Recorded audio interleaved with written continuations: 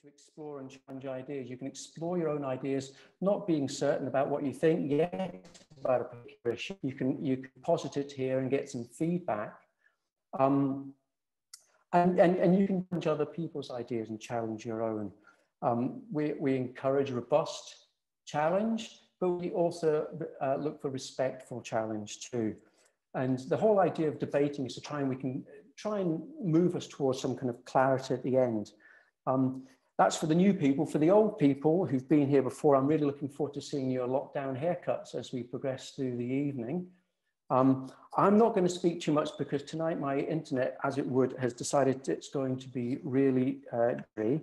But in terms of what now for Scottish independence, the question this evening, we're not so much interested in the soap opera that's been unfolding in Holyrood the last few days. We're much more interested in the implications for that for our country, for the institutions that run our country, for our leaders who lead the country, and for citizens who live in this country. What are the implications of this massive sideshow, in a sense? We're very lucky this evening to have a distinguished panel, and I'm going to introduce them very briefly in the order that they will speak. Mo's going to put more substantial biographies up in the chat for you to see. We have Jim Sillars, who's going to speak first, a Scottish politician, independence campaigner, and former deputy leader of the SNP. We next have Michelle Ballantyne MSP, who's the new Reform UK party in Scotland. Thirdly, we have Iain Macwhirter, who's a Herald columnist and author of Disunited Kingdom, how Westminster won a referendum but lost Scotland. And lastly, we have Alastair Donald, who's the Associate Director at the Academy of Ideas and co-author of The Future of Community. Each of our speakers will speak for between 5 and 6 minutes. As Mo indicated, in a kind of provocative kind of way to share the overview of their thoughts. And after that, it's very much over to you to ask questions, but also to try and make contributions if you want. It's fine to sit and listen, but we want people to participate in this public conversation. So, well, welcome everybody, and thank you for asking me to come and speak with you tonight. I was asked to be a bit provocative and start the ball rolling. So I'm going to take you back to when I first got involved with politics in 2010. Probably somewhat of a reluctant politician originally. I was persuaded over a period of 2 years because I was arguing the toss about the fact that I thought things weren't being done correctly. I was involved in drug and alcohol services at the time. I'd given evidence to the Parliament. And I was particularly looking at children's services and the impact of children on services. And that overlapped with the introduction of the name person, and I was part of the GOFEC implementation team that was doing that. But no sooner had I got involved with politics and agreed to it, become elected as a local councillor with the Conservative group at the time and leading them, off we went on the independence referendum trail. And it was 2 years of knocking doors, endless conversations. And I have to say, it wasn't the civic, joyous event that I often hear it referred to. Now, if you were on the side of the union at the time, it was a tough trail. And it often felt that you were being attacked for even having opinions. But the thing that made it most difficult, and I think this is something as we move forward, we've really got to think about, is that we were all arguing in the ifs, buts, maybes. You know, we were arguing the same facts from different sides. We were arguing about what would or wouldn't happen if a decision was made to leave, but nobody really knew for certain. We believed we were right. The independents side believed they were right, but we were all to some degree guessing. And I think when we went into the Brexit referendum, we found ourselves quite often on different sides. I was on the Leave side in that. We were back in the same kind of debate. What would actually happen? What would it be like? So I think as we look forward, one of the things we've got to think about is, do we want to go to any other referendums? Personally, I'd rather we never had any more. I think 2 has been enough for anybody. But if we have any more, perhaps we ought to decide the terms first. And perhaps we ought to know what the deal is going to look like before we vote on it, because that way, every single citizen knows what they're getting themselves into. And I think that is the fundamental that we should start talking about, because we can all make arguments about what it might look like. But for your average person who's not heavily involved in politics, they're either voting with their heart or they're voting with their head, or a combination of both. And I get the idea of sovereignty. I was a Leaver, I voted for Brexit. I understand that need to take back control and to actually have a say in what goes on in your own country. So I have some empathy with those who actually, whoops, just nearly lost my computer, who say, you know, that they want independence. But then the head kicks in as well. I believed in the island sovereignty as a joined up four units that work together within an island waters. What I don't get is breaking up the island. And I don't get it because for 300 years, it's actually worked very, very well. And I think we've seen that particularly over the last year with COVID. And the arguments that have been brought forward that Brexit has changed things and therefore we should leave, I find difficult, because the majority of our trade, over 60% of our trade, is within the UK. Only 17% or thereabouts went to the EU. So the argument that Brexit is a disaster for our economy means that you're automatically going to multiply that several fold if you're talking about breaking up the UK. I think when you talk about differences, I started in my life in the north of England, spent my teenage and very early 20s in the south of England, and I've spent most of my adult life in Scotland. I don't think there is a massive difference between the people. I've certainly not felt it and seen it. You know, we have so much in common. We have so much in the way of families, friends, cultures. And I am, or I've always thought of myself when I came to live in Scotland as the proverbial, you know, when you give up smoking and you become really anti-smoking. When I came to Scotland, I became terribly pro-Scotland. You know, I've sung Flower of Scotland with great gusto at rugby matches, and I've, you know, defended the rights of Scotland, and I've even had to defend its weather on a regular basis. You know, it isn't the Arctic North. You know, it's a fabulous place. I love where I live, and I love the culture. I reel, I sing my local folk songs, but the divisiveness of talking about breaking up has often put me in a difficult position. And as an individual, the horrible things that come back at you, and I say that as somebody who's lived here for 31 years. I've raised my children here. I've had my children here and raised them here. You know, I've been a local councillor. I'm a member of the parliament. You know, I've built a business here. We've paid taxes here. We've employed people here.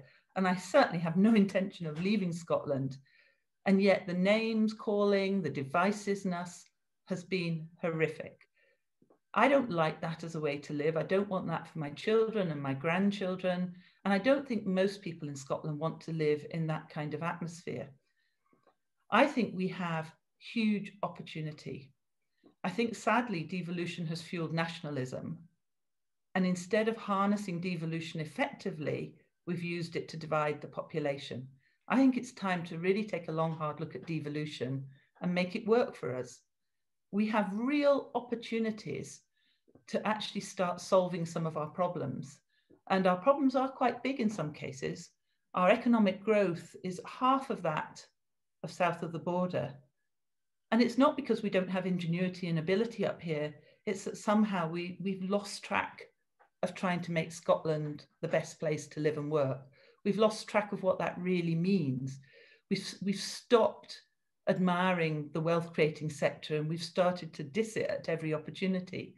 We need to get back on track. We need to get our education back on track. We need to make our health services work for people. So the focus is not where it ought to be. And I think we have an opportunity. We need to stop fighting with each other, and we need to start building the country that we all want to live in. Brilliant. Emmasworth. Thank you. Bang on time as well. That was bang on time as well. And I hope you haven't broken your computer. Well, I think we should just try and bring Jim in. The first point I want to make is that I regard the unionist position as legitimate. And both independence and pro-union are legitimate points of view. By this and the division that we have at the present time. I'm for independence. I'm an economic nationalist, not a big N nationalist. And my concern at the moment is about the health of the independence movement and the position of the Scottish nation.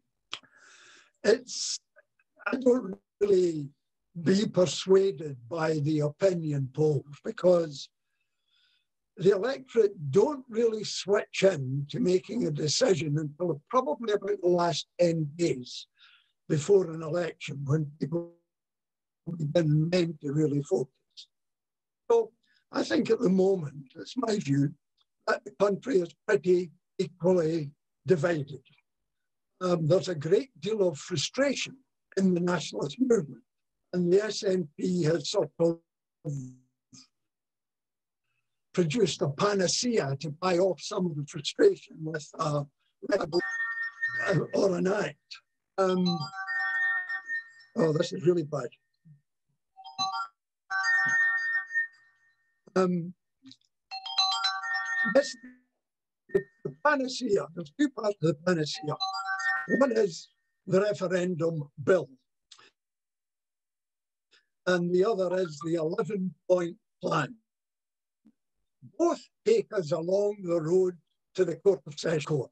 Anybody who's read the Muller judgment knows fine the Supreme Court will say Parliament at Westminster is sovereign, the Constitution is within the reserved powers of the 1990s.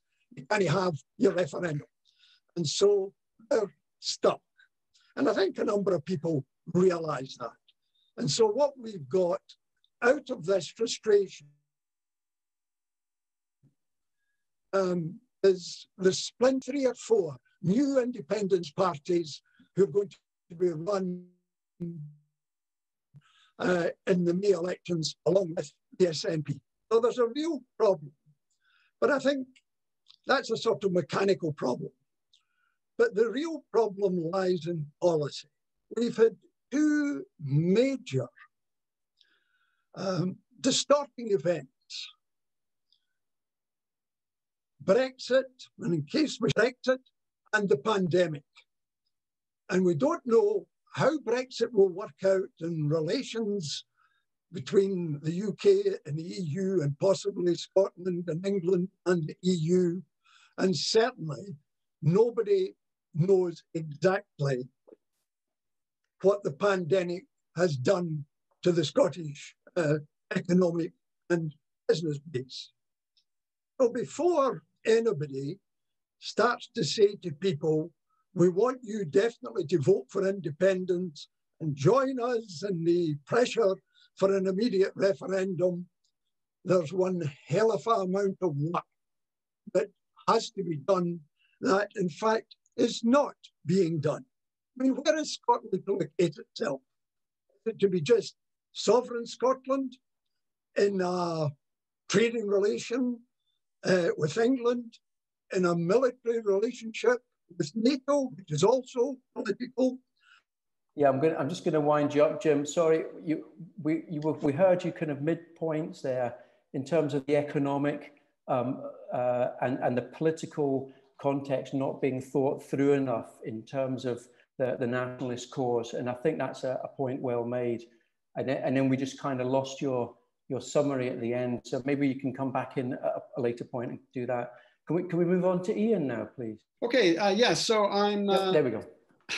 Yeah, I'm very sorry we can't hear from Jim, because he's a very important figure in Scottish politics now, mainly because he is semi-detached from the independence movement, from the SNP at any rate, and he has a degree of objectivity about the conduct of the Scottish government, which I'm afraid is sadly lacking amongst the hierarchy of the Scottish National Party at the moment. And He will no doubt refer to that if you hear from him again.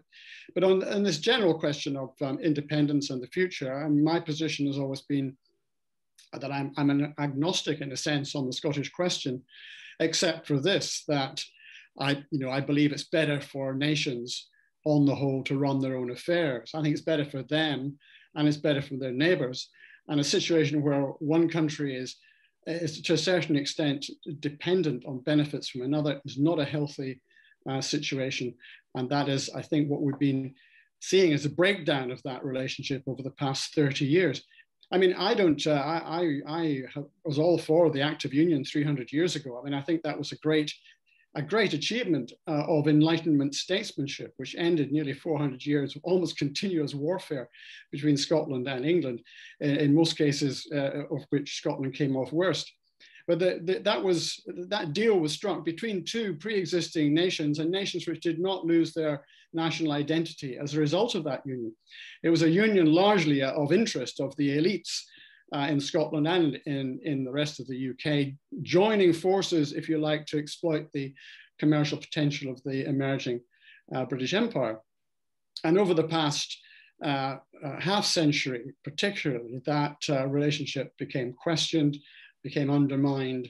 And gradually we've seen a process, an iterative process in a sense, under which Scotland has repatriated most of its political power. It has its own elected parliament now with sovereignty and home affairs, and has been gradually acquiring more economic powers.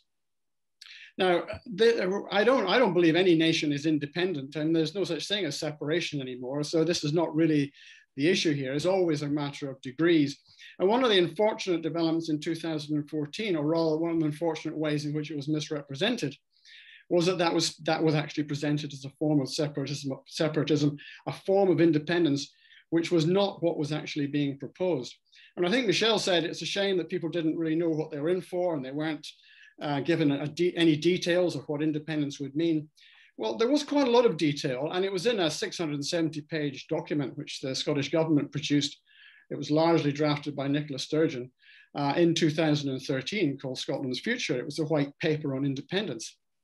And what that was proposing was not any kind of formal separation or independence. It was a form of federalism, or if you like, confederalism, because there would have been, the premise of that document was that Scotland and England would remain within the European Union.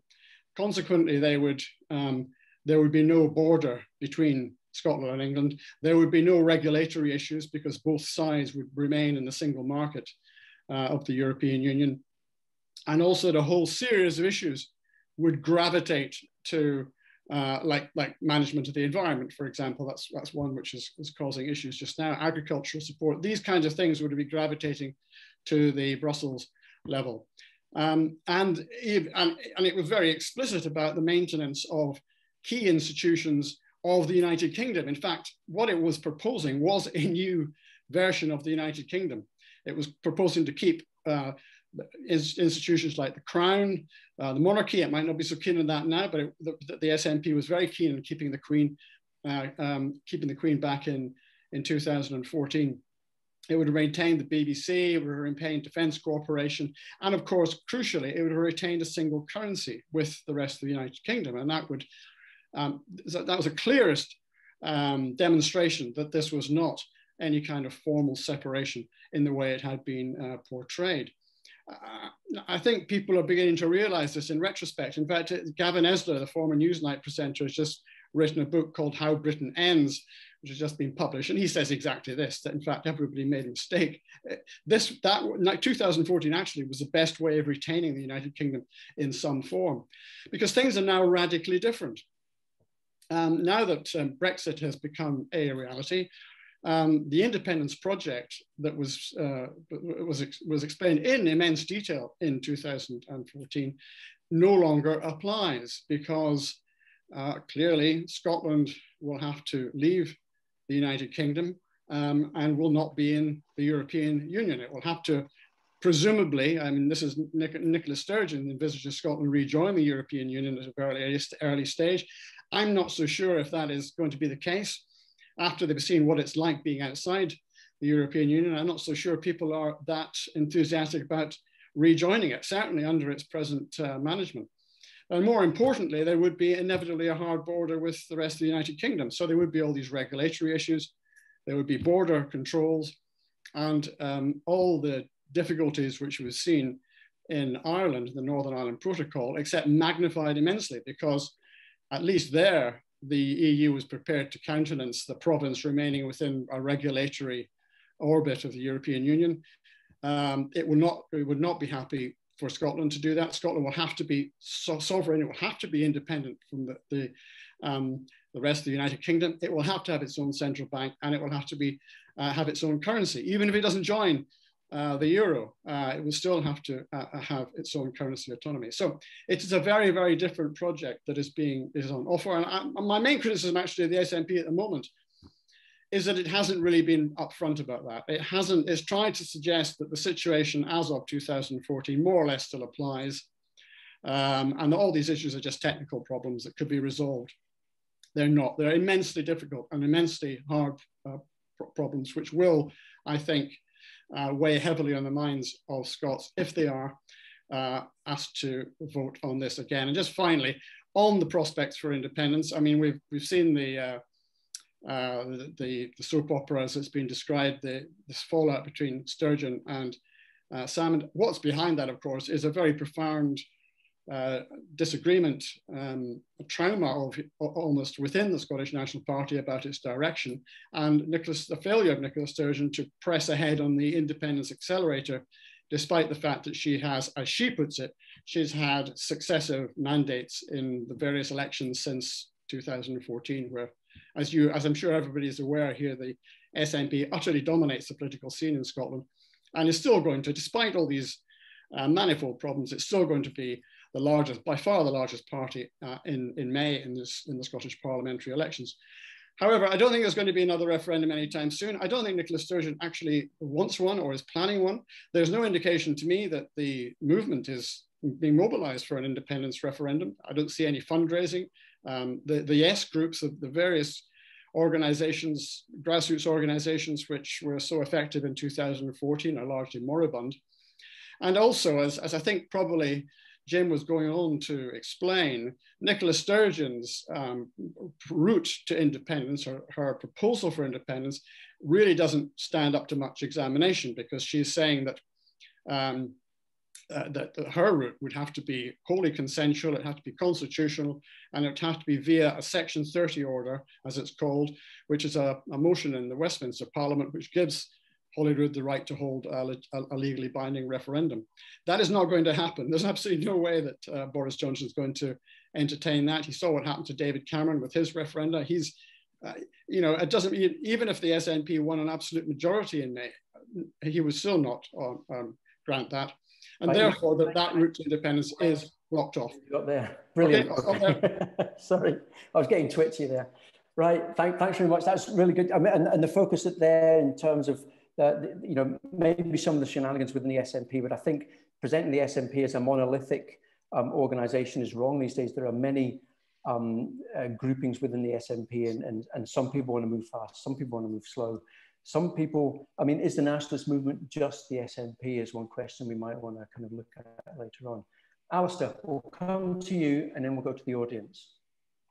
Okay, thanks, Simon. So I've more or less taken this discussion as an invitation to look at what next for independence, given the whole sort of parameters of the Sturgeon, Salmond and Farrago, if you like. So it's always a bit wary, being definitive about what's next, but some tentative observations really, rather than definitive answers. So I think the first thing that's useful to look at is what all this means for the Scottish political system. Whatever the revelations about the whole Sturgeon, Salmond, he said, she said, psychodrama, if you like, it's surely the exposure to everyone of the inner working of Scottish politics that's been the real crux of this affair. And I think which is exacerbating some existing disquiet. So Michelle talked about the decline of services like education and health. And it's not only the decline of those services, but it's the way in which no one in government seems to want to acknowledge that, or publish reports, or take any sort of responsibility for that. So there's a kind of reluctance to accept responsibility going on in government. Or you have political parties which largely seem cut off from the concerns of their members, none more so actually than the SNP. If you look at the elections to the executive, for example, you could really see that there's not just a divorce of Parliament from the people, but a divorce of even the leadership of the parties from their members.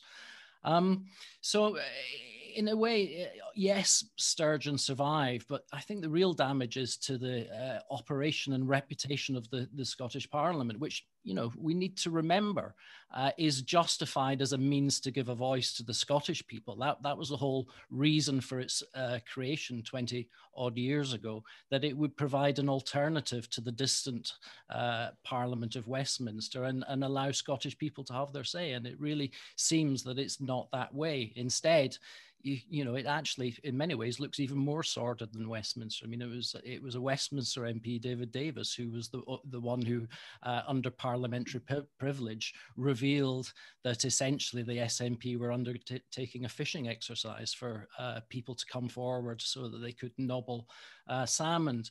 Even the reports, even the response to the two reports over the last couple of days have been quite interesting. On the one hand, you've had endorsement and acceptance of the one that's conducted by a friendly judge in absolute secrecy. The number of articles I've read which have commended him for not revealing anything that was going on. And on the other, you have a report that's been published, conducted by parliamentarians from different parties, which is condemned for that very thing of being a divisive product of politics. So it seems in a way that the Scottish Parliament doesn't want to do politics. It wants to have procedures and committee rooms and to do things outside the eye of the Scottish people, which I think is, potentially incredibly damaging, given what the Scottish Parliament is based on and how it legitimizes itself, which leads me to the second thing, which is, I think there's a question as to what this affair does overall for the authority of the Scottish government.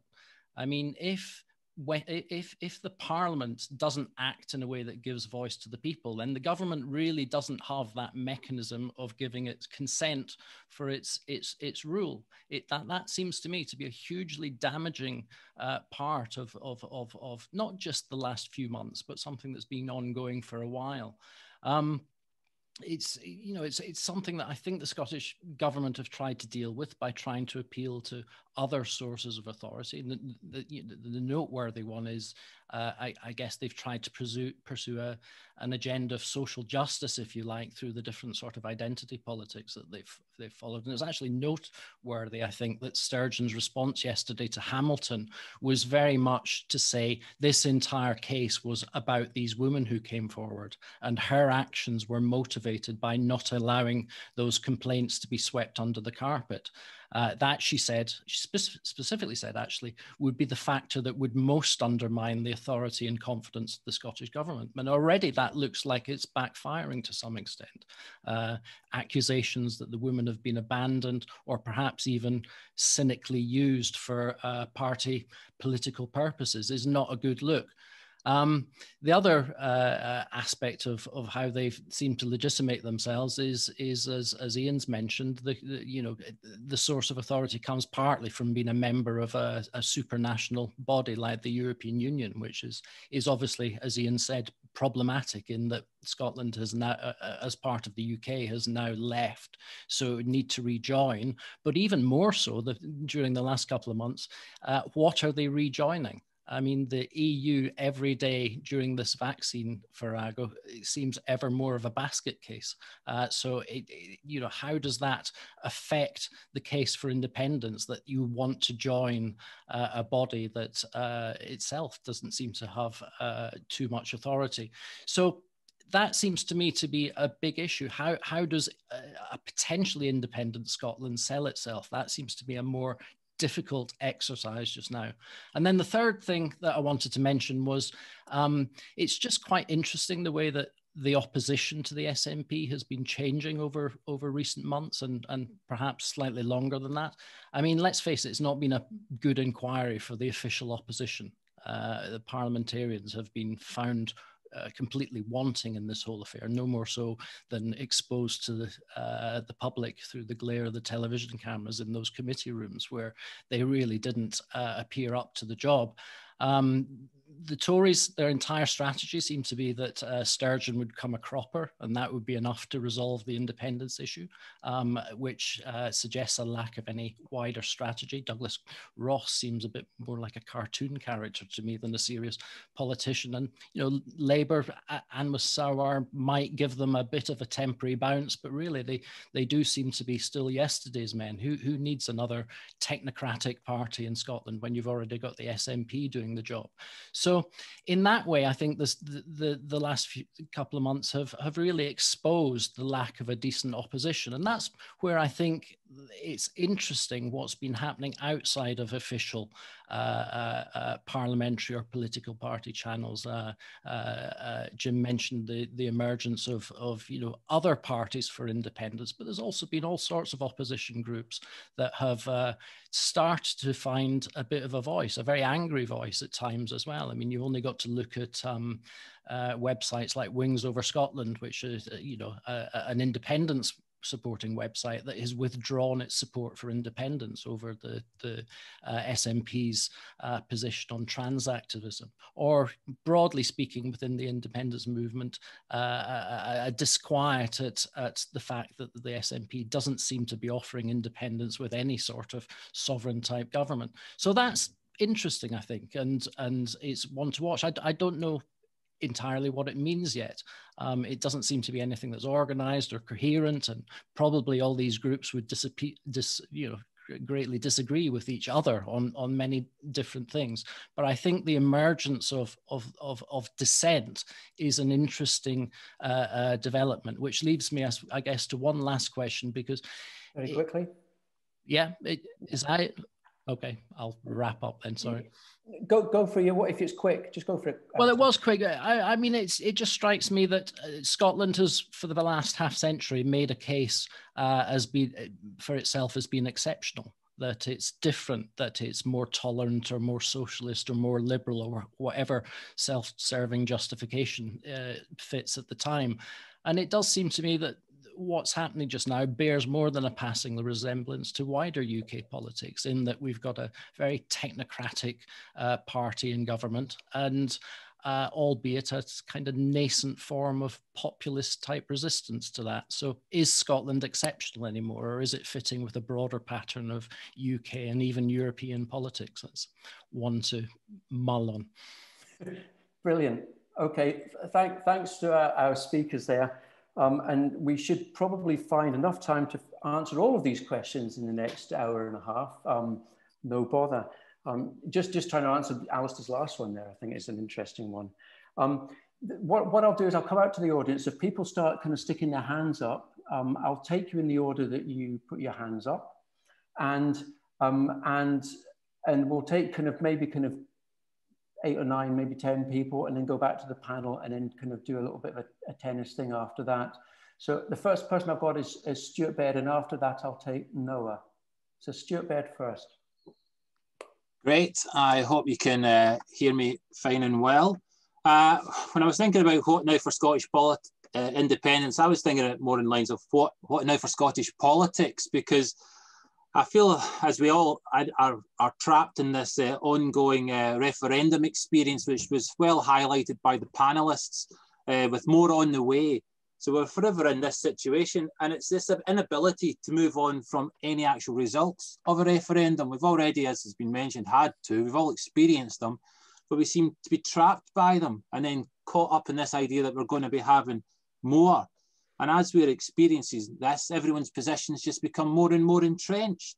This entire situation has had a debilitating effect on all our institutions in the sense of good governance, and it's been destructive for civil society. When we think of governance, we can think of the situation in regards to health or education, the economy, And in terms of civil society, we can just go through a string of policies which have already been mentioned, from the named persons to women's rights to our hate crime. Where do we get out from here? Where is the escape? Are we just due for more of the same? And that's really, I had a sense of freshness when perhaps when this election was under, we were building towards the vote, but it feels as if we've got more of the same. I even got quite excited with George Galloway's Alliance for Unity, a sort of Brexit-style blockbuster that would unite the unionist cause.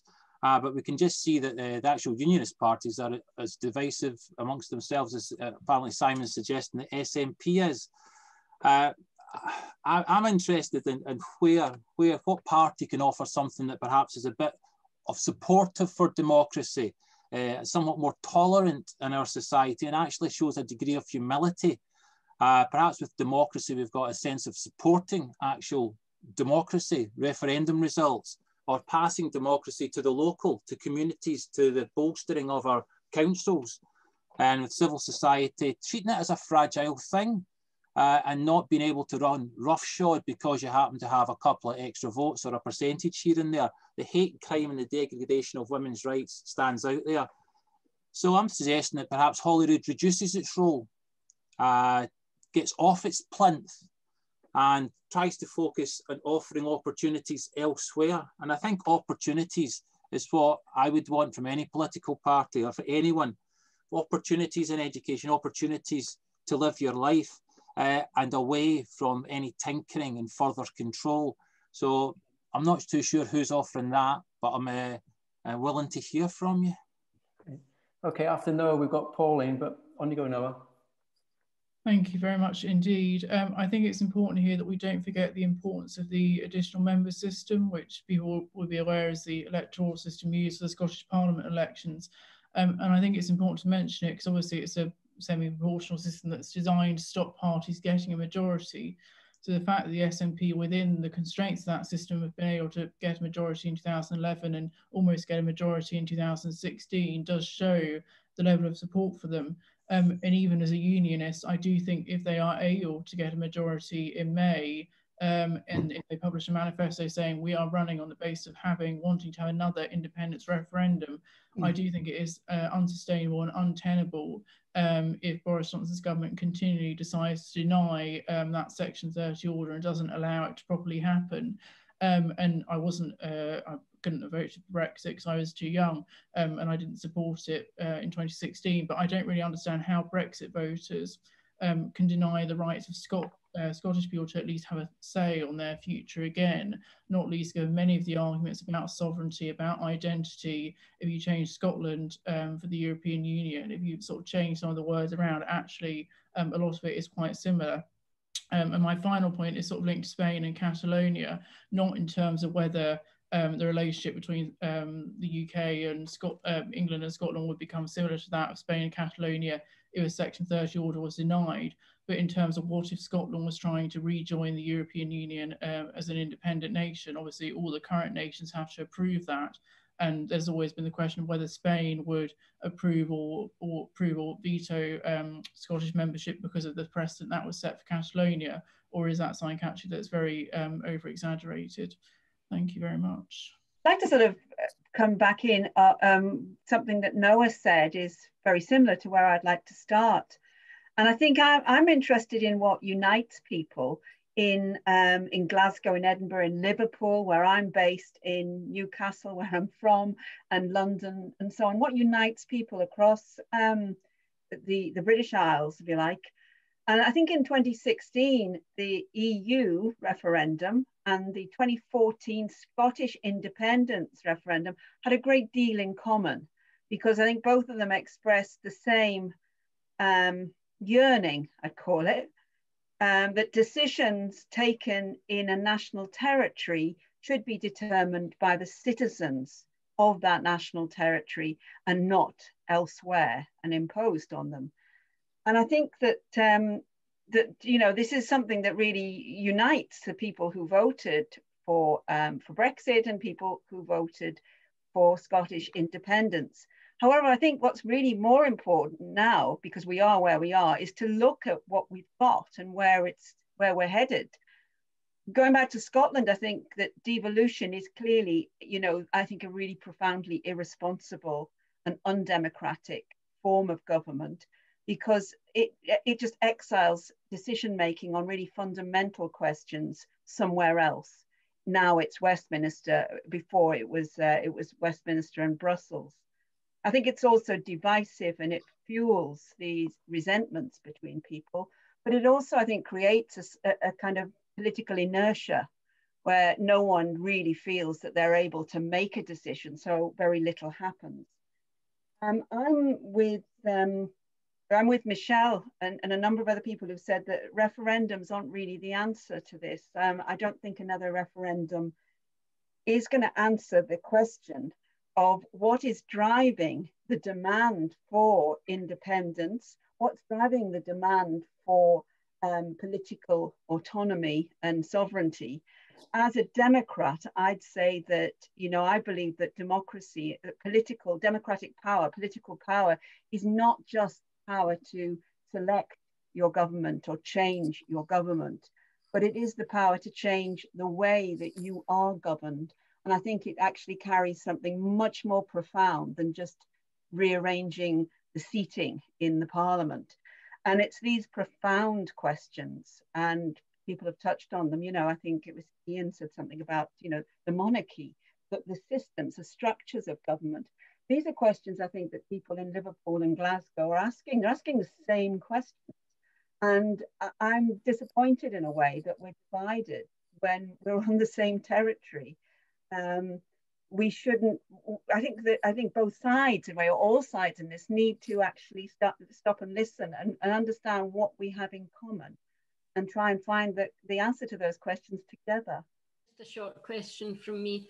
For any independence supporters that are present in the panel, I would really like to ask why we don't have the concept of recovering Scotland's economy, restoring well-paying jobs, restore our public services, and then surely people who want independence would find that they might get more support for it rather than try to get independence to do these things. Because at the end of the day, the fear's there that we will fail. Hi, thanks, Simon. This is actually a question from an audience member who submitted it just before the debate, actually. And he wants me to let you know he's a retired English chartered engineer, keen observer of Scottish politics, who's lived and worked in Aberdeen and Aberdeenshire for the last 40 years. And I think the question comes, I suppose, with the May elections on the horizon. It's a question for Michelle. Will Reform UK candidates in May's Scottish elections not simply take votes from the Conservative and assist the SNP to get more seats? So I think that's one of the questions when we're thinking about the electoral maths and the Alliance for Unity. That was a question from this gentleman in Aberdeen. So thank you. So kind of question in terms of the tactics of the ins and outs of voting there. We'll go to Alex, and then after that, what we'll do is we'll go back to the panel for their kind of, and then we'll come back out to the audience again. So I think it's interesting that the first time the democracy was mentioned was when it came out to the floor. Stuart brought it up. And I think this is a massive problem with the conversation about the Scottish question in general. I don't think it can be answered unless democracy is put to the fore and the question of democracy is put to the fore. I say that because, again, I don't think we take into account the last 50 years in Scotland, but elsewhere, where we have seen an absolute destruction of the influence of ordinary people on political life. And I think that's important because it tells us in this present moment that Scottish people, or the public in general, are removed from politics. So when it comes to the question of should we go this way or that way, devolution max or a kind of independent Scotland, it becomes a technical question that the courts are involved in more than the public. Every time I hear independence, I don't hear democracy. And I think that's where we're failing, not in this discussion, of course, but in the discussion in general. Democracy has to come to the fore. The public's involvement, its potential needs to come to the fore rather than technical requirements and new layers of institutions and new layers of technical governance. Who in the panel wants to speak? At the moment, I can see Iain. The democracy thing is, I mean, it's all about democracy, obviously. I mean, and it's how that is represented. And referenda are probably the worst form of democratic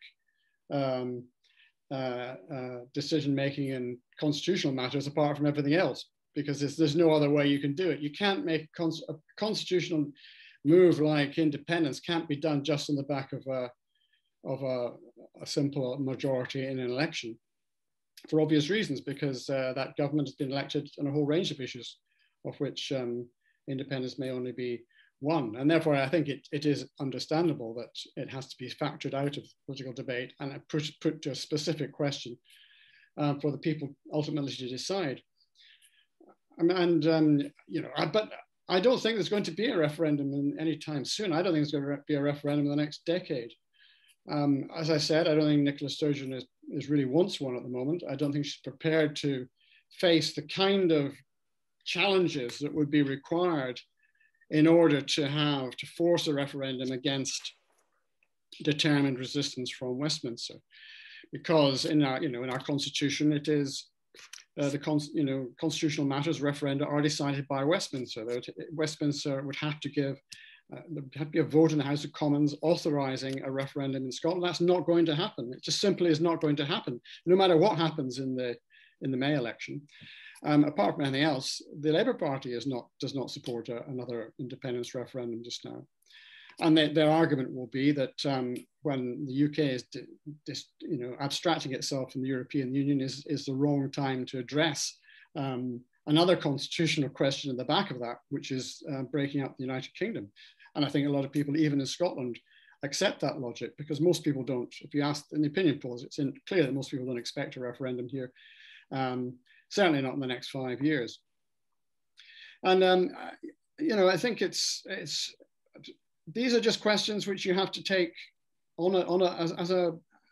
in terms of history and democracy. And Scotland is a nation, and it will gradually reacquire its autonomy to the extent that it's necessary. I don't think devolution was a con or was a mistake. I think it was a reasonable democratic answer to what then was a very profound doubt in the minds of many Scots that they were being governed in a way they wished, because successive Conservative governments were being elected in England, they were being rejected in Scotland. The myth of Scottish exceptionalism is essentially that there hasn't been a Conservative Party in Scotland. There hasn't been a party of the right, of the fashion, of the nature of the Conservative Party here, of any significance, since Margaret Thatcher.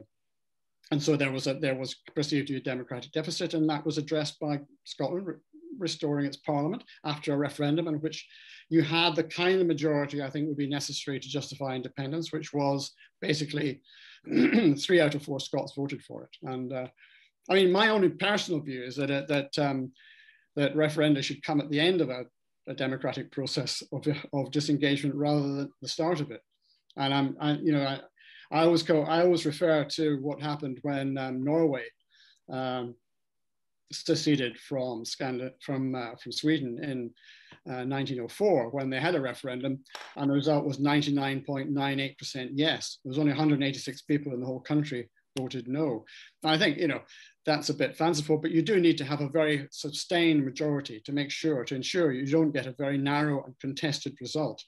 And we saw that to a certain extent in the European referendum, and I think that's a legitimate demand, that there should be a very clear settled will. There should be another referendum. There isn't that at the moment, and there might be in a decade's time, but not right now.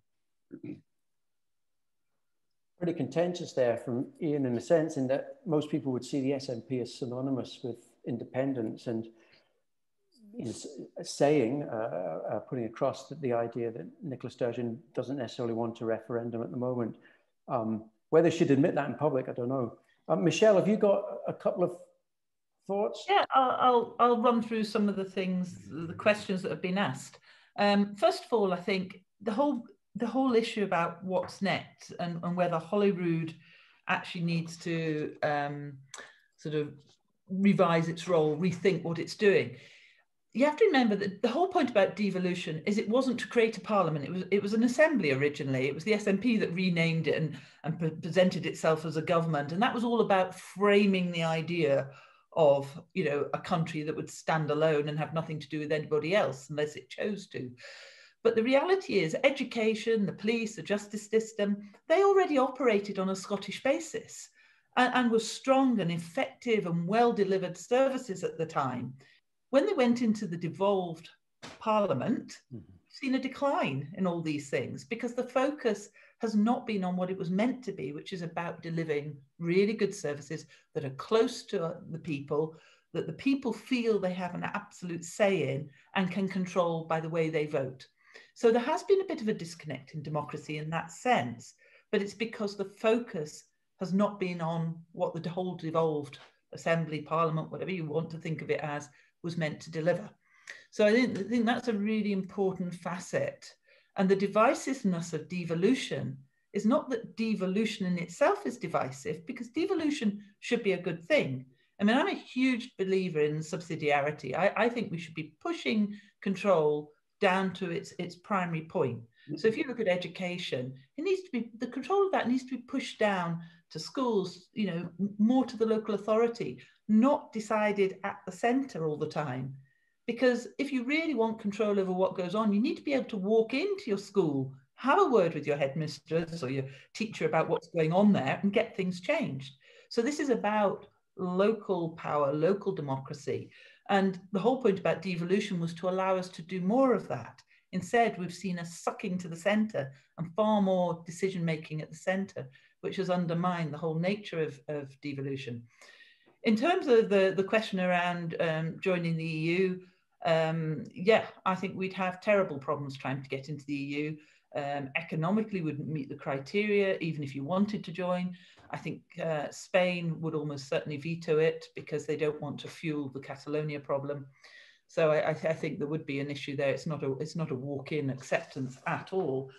I was asked by the viewer who put the question in earlier about the question of whether a new party like Reform just splits the vote. And my answer to that would be really quite simple. If we're saying that nobody else can ever join the political game, if you like, if no other party, no other independent member is ever allowed to stand, because that might split the vote in some way, you're actually saying that we can't have any advancement on democracy, that democracy in Scotland is going to stagnate, that you're only going to get the existing parties. And the conversation for me, and bearing in mind I left one of the existing parties, is that they weren't delivering what I believed was necessary for Scotland to move forward. You know, we are all participants in Scotland. We are the people of Scotland, and it's not working. And if you don't believe that, look around you, look at what's going on, look at the decline in our industries, in our education, the failure of delivery of health service at point of need. And point of need means when you need it, not 15 months later after you've been in agony. These things aren't working. So if you just say nobody else can join that conversation, there can't be any change, then you're just accepting decline. I don't believe that. I believe we need change. I believe we need reform. And yeah, I think we should take the risk. And if it splits the vote, that's the risk we take. But the list system is proportional. And for a party like Reform, we're starting by contesting list seats. And I think we need other voices. And some of what I hope parties like ourselves will put out is about giving you something different to look at, a different way forward, because the current ways aren't working. And you know what? The reason the SNP have had such a majority for years is because nobody else has offered any other vision. And when people go to the ballot box, it's not just about independence. I know a lot of people who voted for the SNP who would vote no when it came to an independence vote, but their attitude was that the only vision that was presented was from the SNP at the time. So there has been a flaw in Scottish politics, and Labour, you know, everybody kept saying, is Labour revive? Well, the SNP are Labour. And I think one of my colleagues on the panel said that earlier. But, you know, this idea of waiting for Labour, the SNP took that down. They took it from the outset. They took all Labour's voters. They are the new Labour. So we've got a bit of work to do. If we're serious about democracy, if we're serious about the people feeling involved in what goes on in Scotland, we need to change things, because I'm not the only one that's frustrated. And I know everybody who's joining reform and standing for reform feels the same way. And we all come from different political backgrounds. So there's consensus in Scotland of dissatisfaction with what's been going on. And that's what needs to change. Right. I'm going to go to Alastair then, and after that I'm going to take my life in my hands and go to Jim's internet connection again. But Alastair first, then Jim. So on Noah's question about you know, it's impossible for anybody who supported Brexit to not support a new Scottish referendum. I mean, I have to admit I'm a bit torn on this, because on the one hand, you know, I was a Brexiteer. I supported referendums because I thought they were a bloody good way of introducing a situation into politics which had largely become devoid of interest and divorced from normal people. They actually created a forum where important issues of the day would become the property of the people and debated as such. And that's what the whole Brexit referendum to me was. It was an inspiring couple of years, and, you know, the aftermath, even more so in many ways, of people becoming involved and trying to have a say in politics. So I'm for referendums. I think they're a good thing. My worry about the possibility of a new Scottish referendum is that in some ways it doesn't seem to be as much about doing that again as much as a case of the losers of an initial referendum not giving their consent to the outcome of what that vote was. And, you know, we've seen it quite a lot over the past few years, where in elections or in referendums, constantly a decision is taken, and then those that are on the losing side refuse to accept that decision. You saw it in America in 2016, where the Democrats refused to accept the decision of the electorate, and you know, went on to make all sorts of accusations about external powers and Russia and all the rest of it. We've just seen it again in America in 2020, where Trump and the Republicans refused to accept the result of the referendum. So there's something to be said at the moment, I think, for making a case that once you take a democratic decision, that actually you have the confidence, whether you're on the losing side or the winning side, to actually respect that decision. And it becomes something that you say, well, we spoke on that, and it becomes a reasonable time again before you need to take another decision on it. But I think part of the problem just now is that nothing that seems to me that's stood for by the side that wants independence in Scotland, and by that I mean there's all sorts of different views and opinions and parties rolled up in that, but to take the leadership of the SNP, everything that they seem to want that's part of the argument for independence seems to me to be completely opposite in the spirit and reality of what creating a nation is all about. I mean, you just need to look at history, and the movements in the 19th, early 20th century that were all about self-determination and arguing for the position of a nation. They were all about fundamentally accepting responsibility and taking on responsibility for the way that a country was run. It seems to me that the argument for independence just now is absolutely the opposite of that. It's a retreat from responsibility. I mean, Brexit basically has delivered the UK into a position where, outside of the oversight of the EU, as a federal four-state nation, if you like, we have pushed ourselves into a decision where we are now in control of our own destiny. And that's an exciting project. And it seems to me that independence, with all its desire to rejoin the European Union, to find ways, as we've seen, you know, endlessly over the last few months in the Scottish Parliament of retreating into committee rooms and any mechanism of taking decisions that doesn't involve normal people. That seems to me an evasion of responsibility. It's not about what creating a nation should be about. Just and that I think to some extent explains Sandra's question about the lack of an economic policy, because really the SNP has no faith that Scotland will have a independent economic policy. I mean, that's what rejoining the EU is all about. And the SNP in the, what was it, 15 years ago or so, deliberately removed from their constitution the idea of self-government. They replaced it with independence, which is a kind of wishy-washy concept, and removed the idea of self-government. So if you have no confidence of self-government, then why would you have an independent economic strategy? It would make no sense, because you're already setting out to rely on other people. Finally, just the thing on the split vote and Alliance for Unity. I mean, I just think it's interesting what's happening just now, that people are arriving at different ways of thinking about the you know, what's happening in Scotland and how to either support or oppose independence. So I'm all for people doing something different. And I think Alliance for Unity has been a breath of fresh air in many ways. I mean, it's quite interesting that it's posing itself as anti-nationalist now rather than pro-union. I think that's an interesting shift that's taking place, that there's a kind of anti-nationalist movement.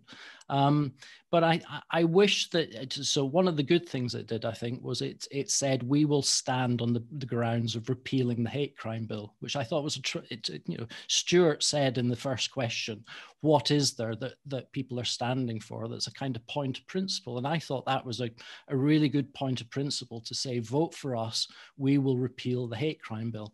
Unfortunately, they also want to support people in Labour and other parties who supported the hate crime bill. So that principle kind of went out the window a little bit with the alliance. But, you know, I would say a party that stands on a firm principle of freedom and opposing the hate crime bill is, in a way, a party that's worth voting for. Right, we'll come back to Jim. Okay, so we're going to try, I'm going to try Jenny again, just for the hell of it, because, right, on you go. I just wanted to say, and it's perhaps already the opportunity slipped past, but I agreed with Iain Macwhirter that Nicola Sturgeon doesn't really want a referendum, certainly not in the immediate future. But the point is that she is pushing ahead with all the paraphernalia which goes around getting, you know, parliamentary consent for a bill and etc., and the legal channels and everything else. And the whole point is that the SNP government have used the whole question of a referendum as a constant smokescreen against any accounting, you know, for their performance in government. Consistently, she has submerged the questions of answering, you know, questions about her performance by this constant harping on about the referendum. And of course, the fact that it's anti-democratic, that they are being denied another referendum. So a lot of talk about how anti-democratic the Westminster government are, etc., etc. And the point is that she will continue with this. And I think, in fact, it will actually determine the outcome of the election in May. That, again, the focus is taken off their record in government. But I wanted to make another point, and that was on the whole question of democracy and what the problem with this whole question of independence has become. And that is that I don't think the Scottish electorate have been immune from identity politics. What's crept back in over the last few years is again this idea of Scottish identity, you know, of the fact that the Scots are exceptional, are different from the English.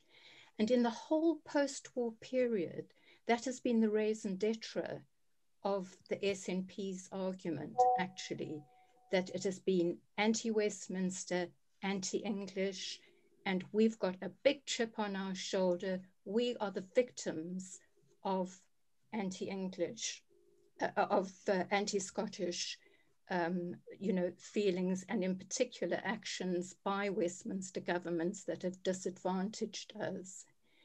And that's a terrible, I think it's a terrible problem for people in Scotland, because actually it in some ways is very incapacitating, very passive. So instead of actually saying, no, hang on a minute, we have got no say in politics in Scotland. The SNP has deliberately and consciously centralized things, emasculated any local politics, and we are in fact completely voiceless, really, under an SNP government. But of course, the facade of independence has, I think, actually cast that, you know, in concrete. It's a terrible liability, I think, for ordinary people in Scotland. And I think the whole discussion about democracy is essential. And I would really support those people who've said that is the issue we should try and push to the fore in talking about the May elections and subsequently talking about independence. Thanks. Thanks, Jenny. We're going to go to Carlton, then Helen after Carlton. And just before we go to Carlton, there'll be people here who maybe have got a question in their heads that they want to ask and they're not sure. Got 45 minutes to go still. So we're friends here. Just chip in with your question. If you've got a thought, say it. It doesn't have to be as eloquent as long as some of our previous contributions. Just say it, okay? You'll kick yourself if you don't. So Carlton, then Helen. I just wanted to just agree with something Michelle made a point, and I think she was picking up on something that Stuart's made a point earlier, and it's that I think kind of one of the principal questions of kind of political life in Scotland and how to open political life up in Scotland is that I think what we need is devolution within Scotland to an extent, in the sense of opening up kind of channels of discussion, giving kind of access to communities to make decisions in their own favour, etc., etc. I think kind of one of the first things perhaps is to establish a properly proportional electoral system in Scotland in the way that we vote for our representatives, because a system that is deliberately organised around stopping a majority is not a democratic system as far as I can make out. So I think we need to kind of have perhaps a discussion within the Assembly and Assembly members and parties, perhaps something the political parties could stand on, as well as opposing the hate crime bill, would be to establish a properly, fully proportional electoral system to allow other voices to intervene. Finally, I just wanted to briefly comment on the point that Alastair made about responsibility and how independence discussion seems to kind of backtrack and present itself as an opposite, in the sense that it is not about taking responsibility. Quite the contrary, it's about seeking other handouts from other blocks through which it can avoid taking the kind of elites can avoid taking responsibility for their decisions.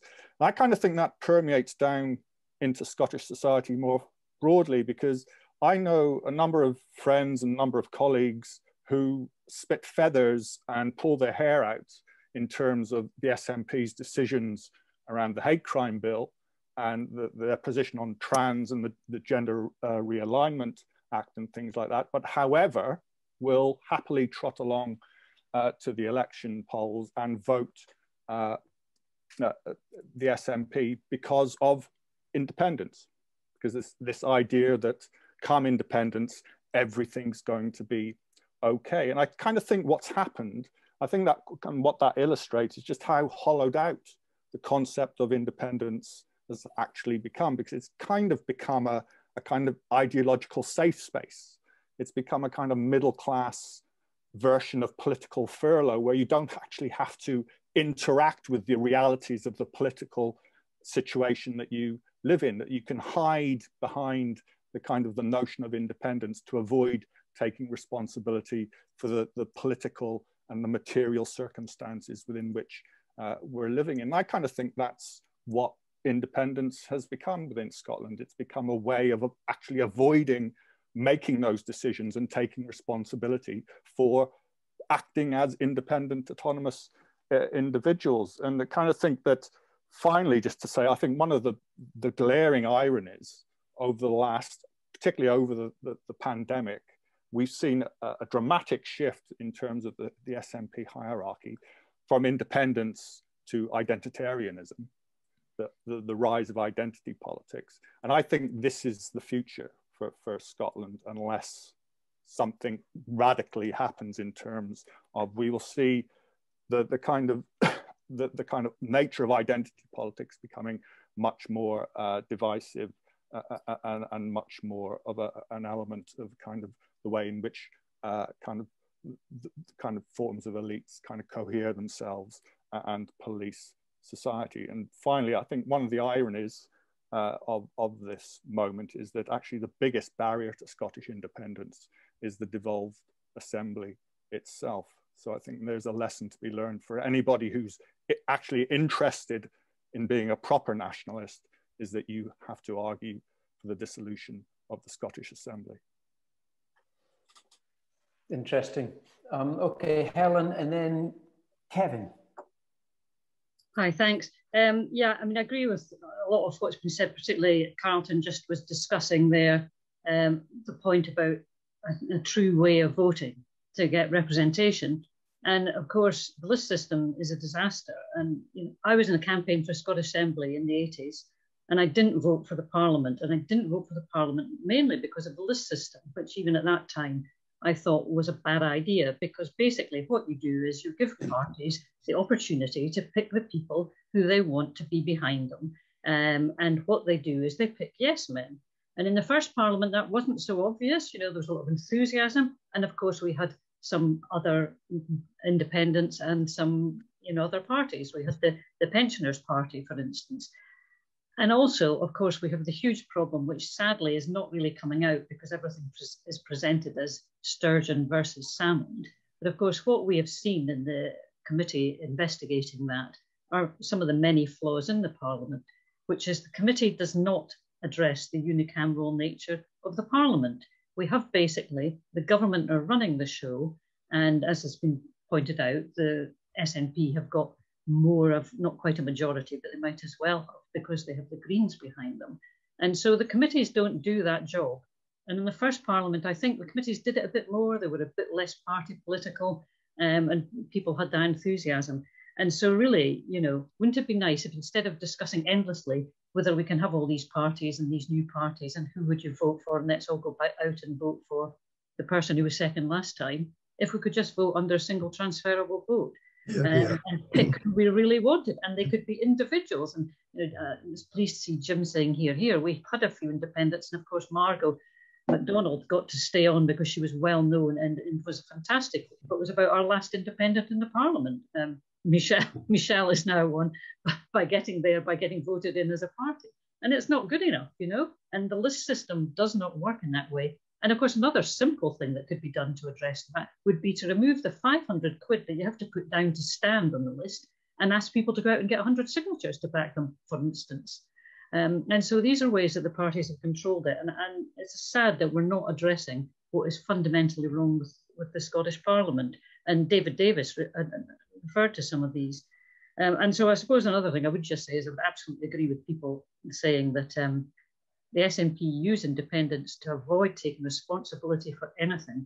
We have 2 children's hospitals that are a disgrace, that have been built and not opened or have killed children, and not a murmur is said. The health secretary is still there running the most important thing that has happened in Scotland in the last 18 months.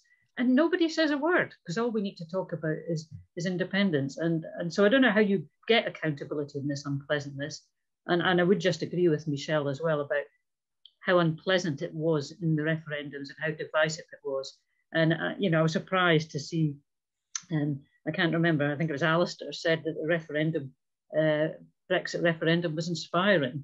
Well, all I can say was for those of us that stood, a few of us on a stand in the streets with no politicians at all in Scotland bar one backing it, it was frightening. It was frightening to go and stand on the stand and actually say, yes, there are some people in Scotland. Turned out there were at least a third of people in Scotland who wanted that. So I'm afraid the referenda are very divisive, and I would be frightened to go and win again, despite the fact of having intellectual arguments on our side. So I hope we don't have to go there, but we have to find a way to prick the SNP total dominance so that it's a one-party state and the civil service are out of control. And I absolutely agree with people who said we need to get control back to more local areas. Highland Council is the size of Belgium. What sort of democracy is that locally? Thank you.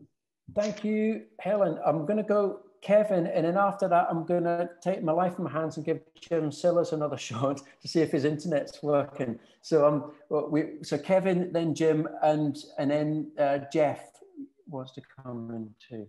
I'm going to disagree with a few people in a nice fraternal way. See, if you look at the question of tonight's debate, which is what now for Scottish independence, turn that question around for a second and ask yourself, what now for the union, ?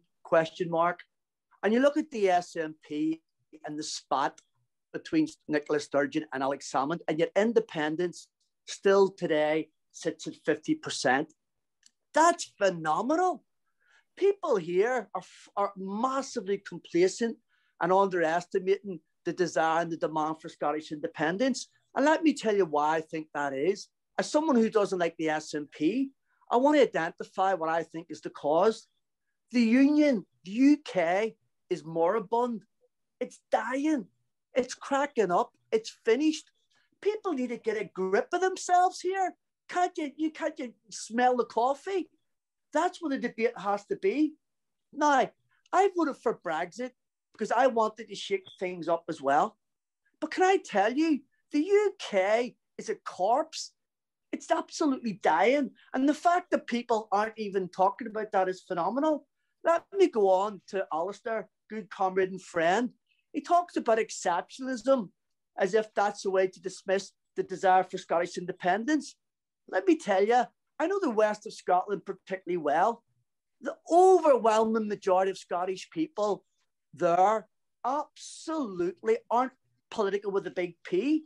But to see Boris Johnson and London as another planet, these people are alien to them. Now, whether you want to slag it off or not, you can characterize this as social democracy, and that's what defines them. Now, Carlton and Jenny can come in, and they've got half a point when they want to describe the desire for Scottish independence as identity politics. But you're too complacent if you're just going to leave it at that. There are hundreds of thousands and millions of Scottish people who've had enough of the UK. And my question is, what is the UK offering them? I can't see anything that the UK is offering these people to be part of the union. That's what the debate has to be. And I'm going to be really arrogant, forgive me, because I'm usually humble. But I also disagree with Iain.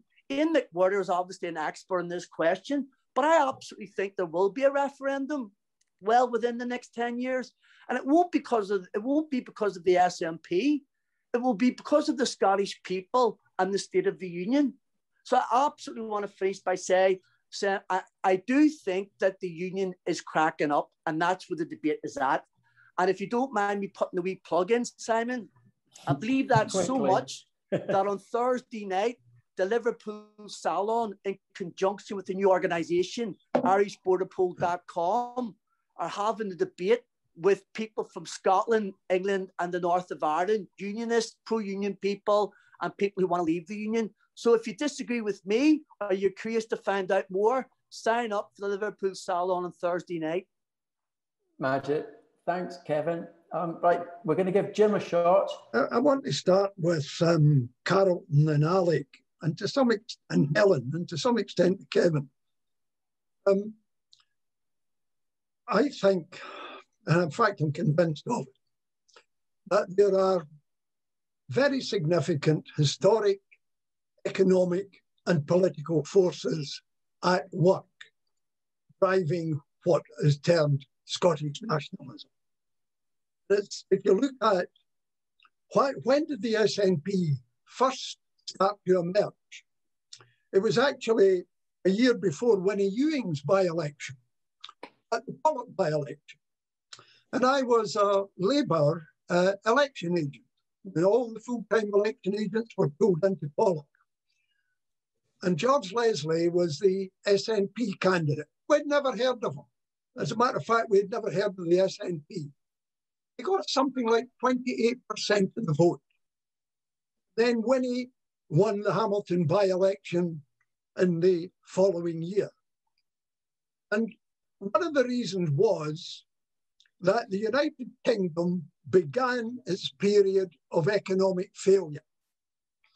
So what had been a very rich pasture for the Scots ceased to be so. So there was an economic problem, and then that became allied with the historical thing from 1707 and Burns's poet about a parcel of roads in the nation, which resonates with lots of Scots. I am deeply concerned about the state of democracy in Scotland.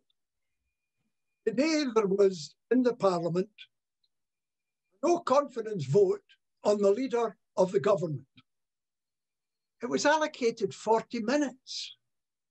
Now, maybe it's because I come from a Westminster tradition, but no one from my tradition could even imagine allocating only 40 minutes with very short speeches to a no confidence vote on what is the Scottish Prime Minister in a sense. And if you look at our democracy, a parliament is the forum in which the nation sends its representatives to discuss, debate and probe. We've got a 3-day parliament. The speaking allowance for people is between 4 and 6 minutes. Now, it's a very good job. There are no Nye Bevins and Michael Foots and Iain Macwhirter in the Scottish Parliament, or they would feel strangled by the standing orders. How in 4 and 6 minutes can you develop any theme, discuss any political philosophy, examine any political ideology? That's one of the flaws.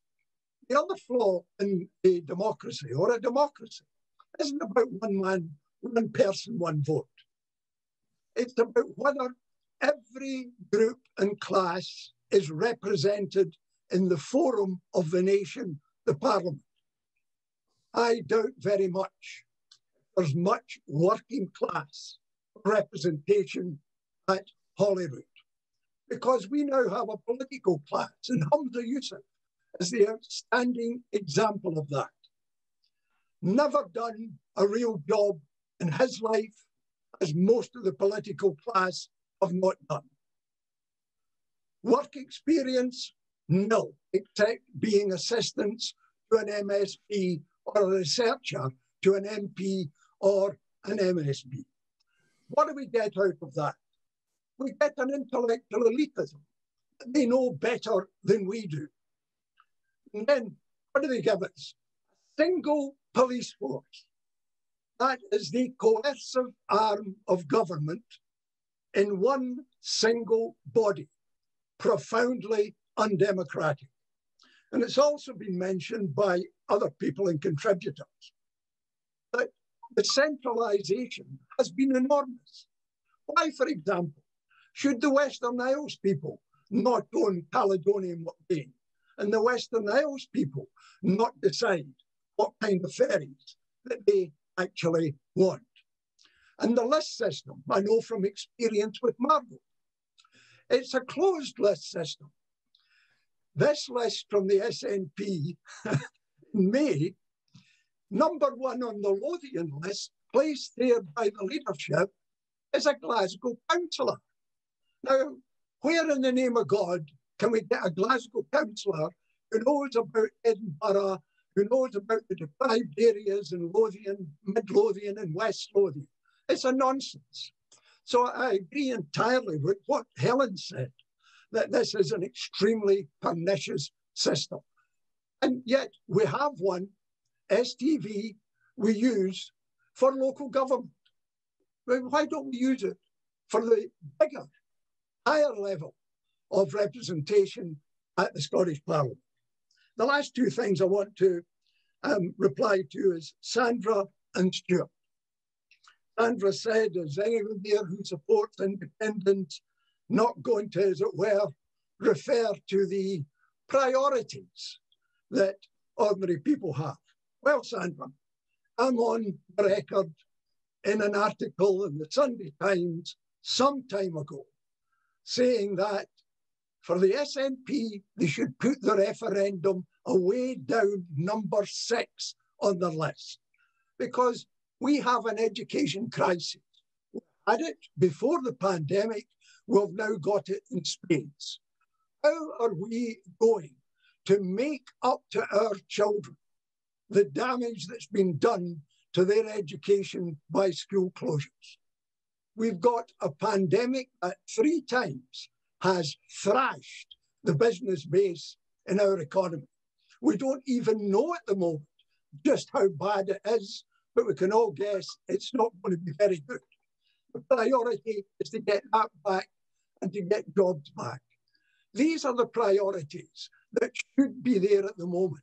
And if we had good political leadership in the SNP or any other independence party, they should say to the people, look, we believe in independence. We believe sometime there will be a referendum on this when the time is right.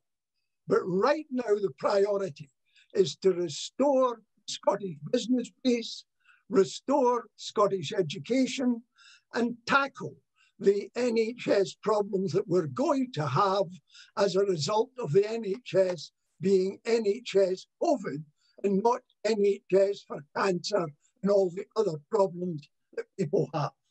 So there are a number of us, Sandra, in the SNP who know what the priorities are. I think if any party goes into the election in May and says, look, the Constitution, of course, it seems to be important to lots of people, but let's get our priorities right, then there may be a very different result from what the polls are indicating at the present time. Very good, Jim.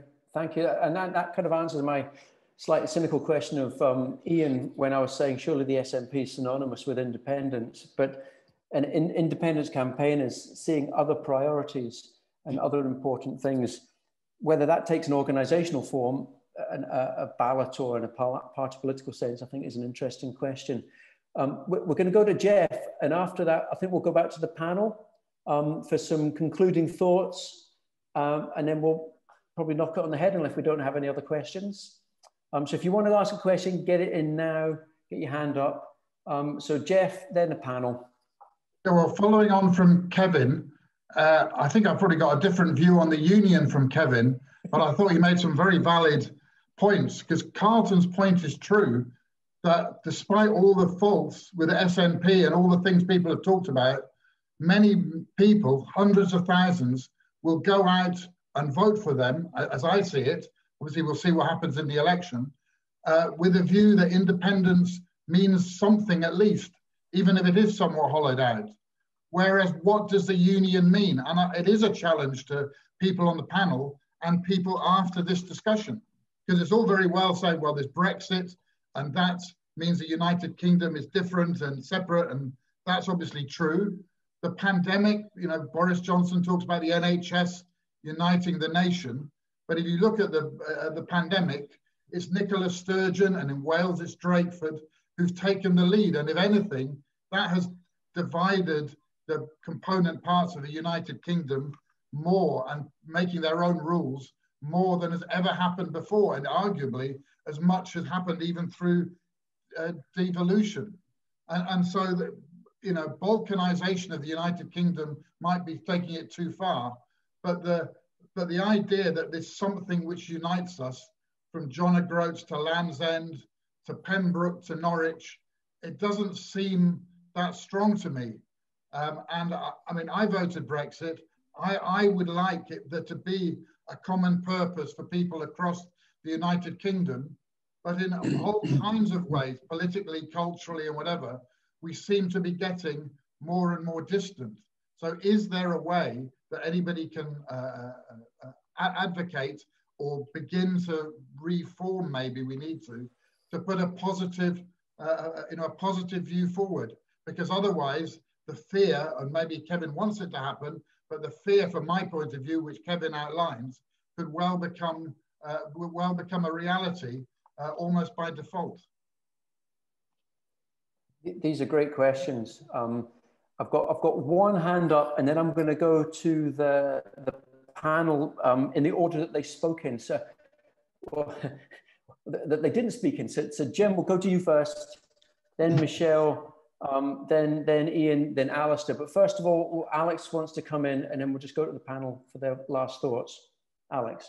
A very quick question to the panel. What do you mean by democracy? Okay, very direct, simple question. So if the panel can try and cover that and everything else, well, Jim, can we come back to you? Yes.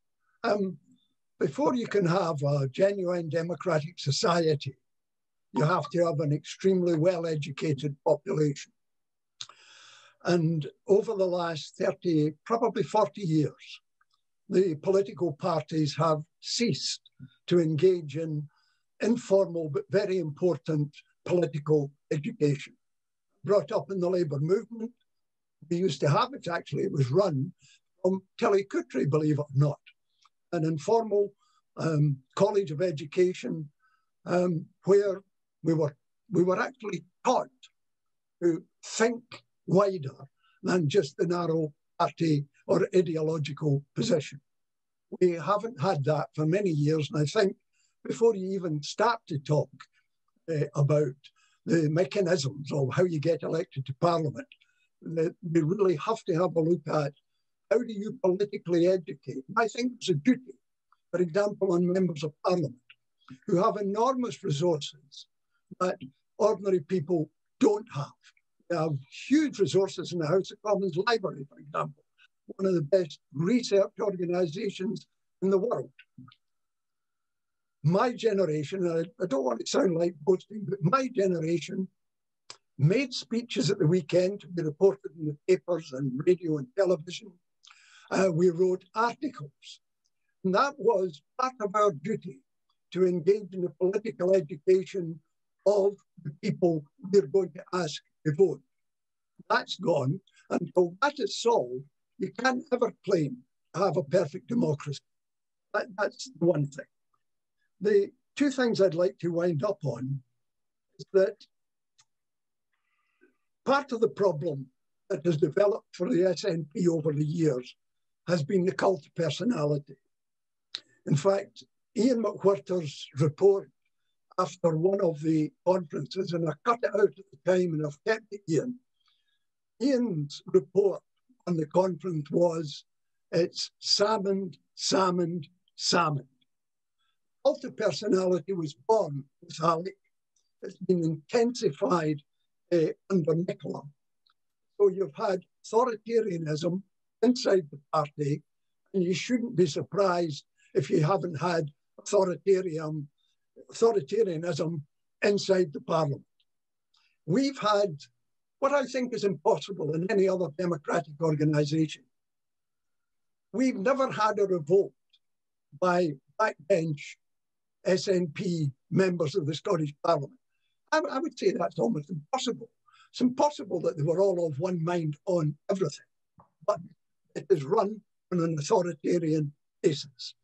So we shouldn't be surprised that it produces an authoritarian hate crime bill that says if I am in my home with my family discussing certain matters, actually I could be committing a crime.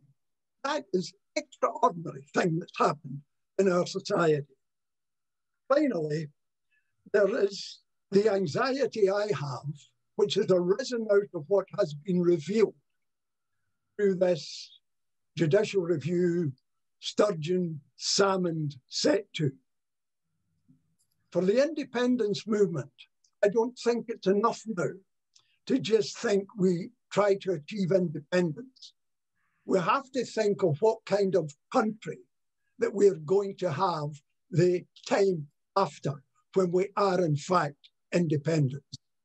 I've actually had people say to me who voted yes in 2014 that if independence means being controlled by the gang that is in at the present time, it is something they don't want.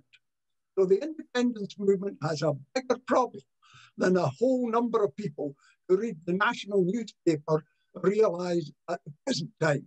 And I think that's likely to unfold in the reality of the ballot box on the 6th of May. Thanks, Jim. Herald, I love having you on Salons, Jim. You're brilliant. That's very clear. Okay, so we're going to go to Michelle. Okay, well, let's start with the question about democracy. I mean, I'm a great believer that democracy is when you can go out, you can vote, and you can feel that your vote influences then what happens in terms of decision making.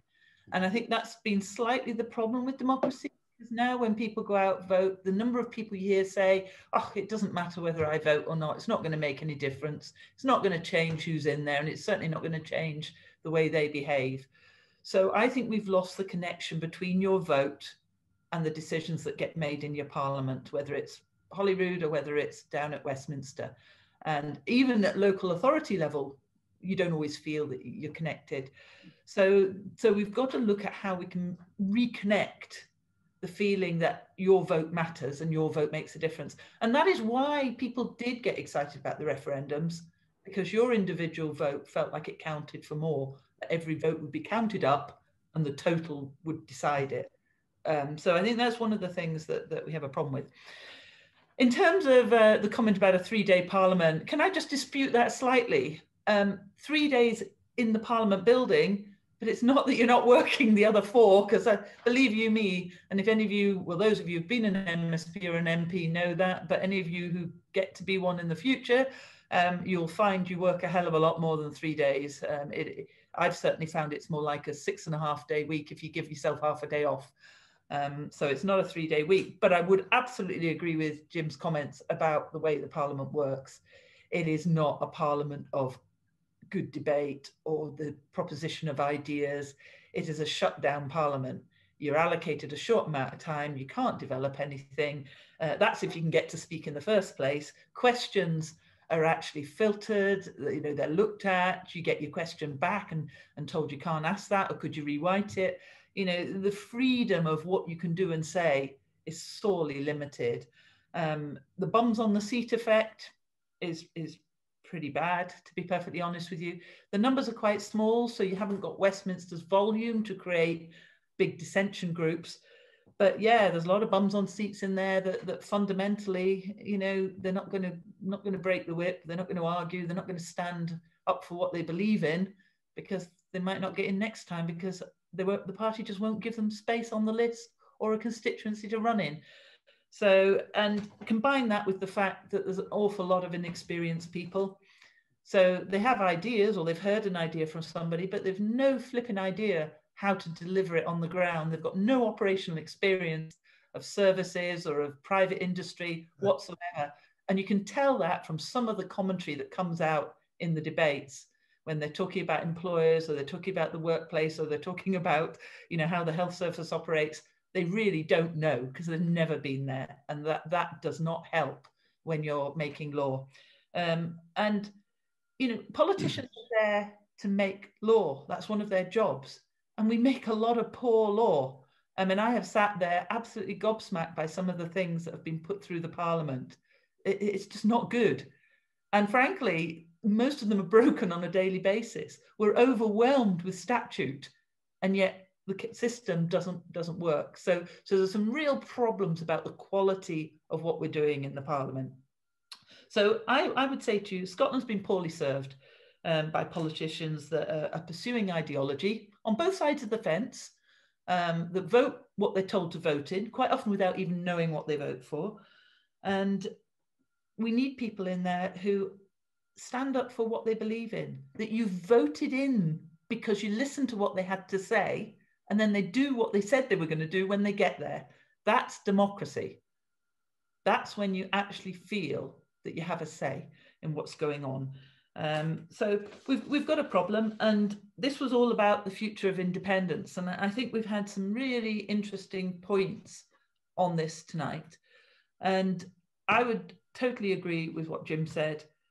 And the polls are showing it as independence is not everybody's priority. And I tell you what, it falls down their priority when their child doesn't pass their exams, or when they can't get their hip replacement, or where they can't get an appointment with a GP, or they find themselves in court for singing a song that they had been singing all their life with their papa and their grandpa before them, or when you have a conversation around your dinner table and you find the police at your door because you've been told you're inciting hatred because your child's gone to school and said something. We have got to sort this out, because independence's argument is irrelevant if our country is economically struggling, if our children are struggling. And I totally agree. You've got to educate people, but it's not just about educating them about politics. They've got to read, they've got to write, they've got to be able to add up and subtract and multiply. And for God's sake, if they can't work out 10% of something without a calculator, we've got to ask ourselves what's gone wrong. But my final point, we haven't mentioned this at all, but part of the reason politics is struggling is we've reduced it to sound bites, to the number of characters that fit on a text, the number of characters that fit on a tweet. You know, that's what politics has become. It's all about that social media bite, that headline in the papers. You know, it's become lazy journalism in many cases. Let's get back a few good investigative journalists, and let's get back voters who actually have met their politician, who've listened to them speak, who know what they individually stand for. And then we might have a parliament, A, that's worth voting for, and B, that delivers the kind of country we want to live in and grow in and work in. That's what it's about. Thank you. Thanks very much. That was very good, very useful. So we're on to, you've been demanding a journalist, and now we've got a journalist. Here we are. Iain. Yes, well, are you hearing me okay? Am I on mute? Yep. Yes. Okay, so, well, I mean, democracy is government of the people, by the people, for the people. And the problem that has faced Scotland, the Scottish question over the last half century, is that Scots felt they were successively voting for governments in Westminster which they didn't favour. Conservative governments, when they were voting overwhelmingly, in those days, it was for the Labour Party. And that was resolved to a certain extent by the Scottish Parliament, and that is still working itself out. I see this as a very long process. It doesn't necessarily happen in one referendum. It doesn't happen in one decade. And I think you can see a historical movement there, which is undeniable. Doesn't mean there's going to be another referendum anytime soon. I mean, I think it might surprise people that the supporters of independence here in this panel seem to be a lot less bullish about the prospects for independence than some of the people who are just attending it and listening in. And that is surprising, because the the SNP does dominate politics in Scotland. It's excessive. I mean, it has more MSPs and all the other parties combined, even though it doesn't have an overall majority, because of the nature of the Scottish parliamentary electoral system. Which, I mean, every system has its drawbacks. Single transferable vote, I don't think it's particularly better than the additional member system. This is Hollywood is elected by the Hunt method, actually, which is supposed to be ultra democratic. But as I say, almost every electoral system has its drawbacks. The great thing about referendums, though, and there is no doubt that whatever you felt about the 2014 referendum, it was a massive democratic engagement by people who had been alienated from the political process. There was 97% voter registration on the eve of that referendum. That's unprecedented. In fact, most people didn't think you could get 97% voter registration because of movement of people and people dying and what have you. In turnout was historic, was 85%, which is higher than any major election in the United Kingdom before in recent times. And you know, that was a very important democratic moment, and I sense that was the most important expression of intent, I think, by the Scottish people, and that the consequences of that are still resonating today. But this process is detached from the immediate future of the Scottish National Party. And again, I think you'll find, perhaps surprisingly, that many people in Scotland who see themselves as having supported independence in the past are distinctly unimpressed by the character of the Scottish National Party government as it is at the moment. And I would like to very forcefully add my voice to those who've said they are appalled that Scotland is now the only country, so far as I know, in the Western world where you can now be prosecuted for hate crime in the privacy of your own home. Because under this iniquitous hate crime bill, which has been pushed through Parliament and shockingly has largely been supported by the Labour Party, there is no dwelling defence any longer. You know, Inspector Yousaf can come and tap you on the shoulder, or one of your family members can grass you for saying something unpleasant about, I don't know, trans women not being women or what have you, and you can actually be given potentially 7 years in jail for that offence. I think that's absolutely outrageous. The whole concept of the stirring up hatred, which is this new concept of hate crime which is being introduced, is itself very, very poorly worked out, and is not going to be workable, hopefully in practice. With any luck, it'll go the same way as the offensive behaviour at football bill and the named persons measures, which fell foul of civil liberties legislation ultimately. So that's all. I don't really have a great deal more to say about this. I'm despair of what has been revealed in the course of the Salmon inquiry about the way in which the prosecution service, apart from anything else, operates in Scotland. As you may know, unlike in England, the Lord Advocate, the head of the prosecution service, is actually a member of the government, sits in Nicola Sturgeon's cabinet. And that there was an obvious conflict of interest there, which I think was revealed by the extent to which that inquiry was frustrated at every turn by unjustified censorship from the Crown Office and from the Scottish Government. It was ultimately the Scottish Government who was responsible for that.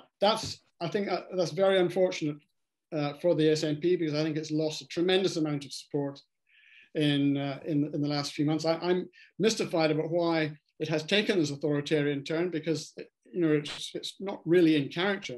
The Scottish National Party in the past was always, for obvious reasons, very supportive of freedom of speech, not least because people used to try to suppress supporters of independence in Scotland and claimed that they were either traitors on the one hand or else they were far right-wing nationalists on the other. So I think, you know, this is politics is not in a good way in Scotland. I think we've discovered that in the past week, but it's not going to lead to a referendum anytime soon. Actually, I think this would have been an opportunity if there's been an imaginative government in Westminster, an imaginative prime minister. What they'd have done is this: they'd have said, right, we're out of Europe, we're going to have a new constitutional settlement here. What we'll do, we'll go back to 2014, and what we'll say is we'll give Scotland full economic and tax raising powers, but within a new United Kingdom. So you remake the United Kingdom in a different form. Remake, in other words, as they said in the Leopard, everything must change in order for things to remain the same. Thank you. Good book. Alastair. Okay, I agreed with lots of that actually. I mean, to go back to Kevin's point on there's nothing, no dynamic within the union. I mean, obviously, in one sense, that's true. Although the last 4 or 5 years of coming out of the European Union have, to me, suggested that there is some sort of sense of dynamic, at least about the process of leaving, that means that once you're outside, then at least you're in a position to decide things yourself. And in the same way as there was something positive to that move to extract ourselves from an institution like the EU, which I think weighed life down within the UK. at the same time, I don't think there's anything to celebrate at all about what is basically a process of balkanization within the UK, of it falling apart. I mean, that to me doesn't seem to have a positive dynamic. And I agree with the points that Carlton made about independence basically not being something that's active in any sense. It's almost like just an avoidance of responsibility and acceptance that we cannot do anything about our current predicament, or Scotland can't do anything about its current predicament within the boundaries of the UK. That doesn't seem to me, that sort of fatalistic view of the world doesn't seem to me to be something to celebrate, albeit I kind of know that Kevin's coming from a point of view of wanting a separate Ireland, and that to me is a slightly different question from the question of Scottish independence. I mean, I basically thought Jim made a lot of good points on the character and nature of the Scottish Parliament as a failing institution. It just seems to me that it's failing not because the last minute of this. Oh my God. Is there interference? Sorry, people have got their microphones on. The failure of the Scottish Parliament seems to me to be it's not something that ever particularly offered a bright, shiny future for Scotland and has been corrupted, but it was the nature of it. It's rooted in the nature of what the Scottish Parliament is at the very time it was set up, which was a time of, you know, we need to remember in the 1970s, 1980s, the UK politics was failing. It was becoming exhausted. People were no longer committed to the existing parties of the time. They saw Westminster, rightly as people have said, as a kind of distant rule, a sleazy institution that full of lobbyists and kind of not a very productive environment. But the Scottish solution, the Scottish alternative to that wasn't a particularly productive one either, I don't think, because it was based on all the types of things that people have said, a desire for PR, which was, you know, even at the time was a desire to take the heat out of politics, as it were. That was the whole point. The committee rooms and that system were a desire to push debate into the realm of experts and people who could take decisions beyond and away from the Scottish people. I mean, that was the whole purpose of the Scottish Parliament at the time. So I think the predicament of the Scottish Parliament today reflects how it was created, and therefore its removal as the thing that governs Scotland is an important starting point. And to the question, is Scotland a culture that's pulling apart from the rest of the UK? Well, you know, it just seems to me that there's a series of common issues. I mean, I'm not saying that they're dealt with in the same way, but there is a series of issues in Scotland and England that are fairly common to both countries. I mean, the predicament of education and universities, to me, seems to be, you know, reasonably similar situation. The way that discussion of the economy is dominated by this idea that environmental solutions will solve the problems of the economy, which ultimately I think will undermine the productivity of both the UK and Scottish economies. The way that identity politics has got a grip within the institutions of both countries. I mean, these seem to me to be a common set of issues that, you know, okay, they're being discussed in separate realms just now, in separate parliaments, but they're producing, it would seem, the same questions to people on the north and south of the border. I'm not saying that the solution is necessarily to within the UK as a whole, but it does seem to me that the whole independence idea is a retreat from taking responsibility of solving some of those problems. And so Alex's question of what is democracy, I mean, to me, it's people having the possibility of developing a critical response to what's going on in society and gaining a voice for it within their political institutions. Whether that's Scotland or the UK remains to be seen, but it does seem to me that giving that voice is the kind of important starting point to something a bit more productive in the future. Thanks very much, Alastair. That's a clear summary at the end there. Thank you. And can everybody, I don't know how we do this. I kind of want to kind of do claps and things like that, but to Michelle, Iain, Jim and Alastair, thanks very much for giving up your time kind of provoking this discussion. Thank you. Yeah, Thank you very much. I'm muted there. No, that was really good. We've normally go to the pub now, but we